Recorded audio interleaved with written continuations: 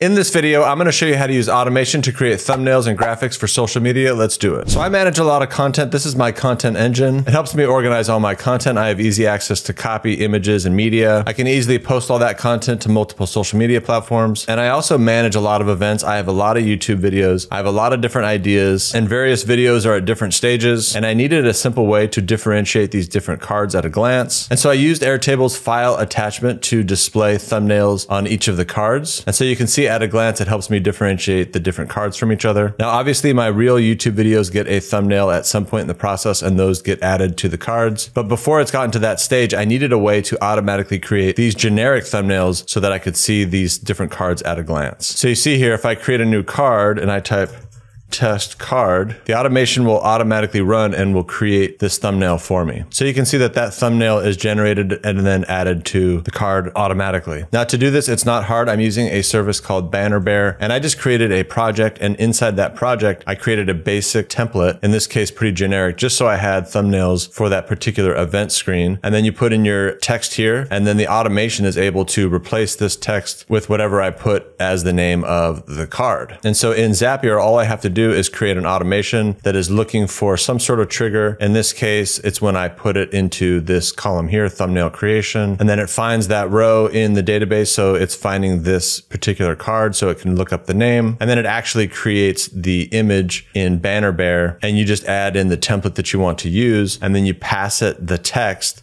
that you want it to use for that particular example. And in this case, it's passing the name of the card to this automation so that we can come back here in Airtable and add it to the card. And then the final automation simply just updates the Airtable record and adds the actual attachment, the image, to the row in Airtable, which allows us to show it in the events tab. So that's pretty cool. It just makes it a lot easier to manage a lot of different events that might be in your production calendar at a glance. But then I got to thinking, and I was pretty sure that I could also create social media graphics. So here's an example where we have an Instagram quote, and we have what the graphic should look like. We have my profile picture here, and then we have some default text, and we can replace this text as well pretty easily. So I'm back in my content engine. I've got a piece of test content here, and I'm just going to go in here and put in some sort of quote, test quote for YouTube video. I'm going to put that as a title for the quote card, and then I'm going to trigger another automation, and I'm just going to say, build me an Instagram graphic. And that's going to trigger this automation here, which is going to create the quote card from the text I entered into Airtable. And then it will actually upload the file to Google Drive. So I'll have access to it so I can actually publish it. And then it'll update the Airtable row. You see here that that graphic is starting to get loaded into Airtable. And then if we click on it, we can see that the text that we put into Airtable is now on the quote card. And you can see that this automation is just like the other one that created the more generic template. The only difference in this one is that I also upload it to Google Drive, so I have access to that graphic long term. So there you go. Now you can automate your thumbnails and your graphics for social media. As always, I hope you found this video valuable.